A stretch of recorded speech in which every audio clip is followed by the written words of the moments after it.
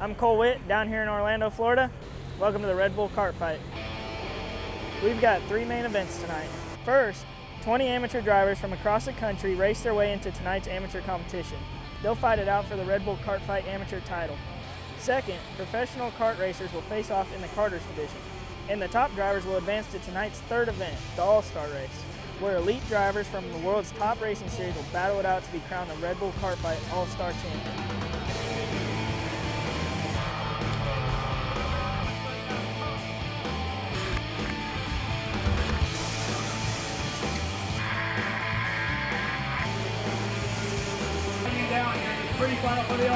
Kart racing, in my opinion, is one of the purest forms of motorsports. I've done a lot of different racing over my career, and you always go back to karting. I got a really good start, and I managed to hold it halfway through the race, and then the kart started going away. Second place started to catch me a little bit. I managed to hold on and get the win, so I was very excited.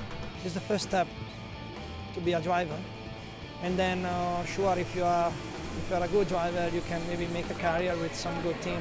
I think car racing is popular because of the speed and how close you are to the ground and how close the racing is. Everything was perfect. The car was a little loose towards the end of the race, and I saw Ben coming, and everything was great. I can't wait to go on the All-Stars. This is where we grew up. This is what we came from. This is what I've done since I got a go-kart at 7 years of age, and we love it. And anyone who tells you any different is lying. You know, winning is nice. That's what we're here for. But I just love coming out here. You know, having all the guys get together. We're all racing, you know, different stuff. One's with IndyCar, Rotax, you know. And for us to come here and race each other, you know, it's really nice. Not many people like to admit it, but it's a bit of an opportunity for all of us to get in equal equipment and try and walk away with bragging rights.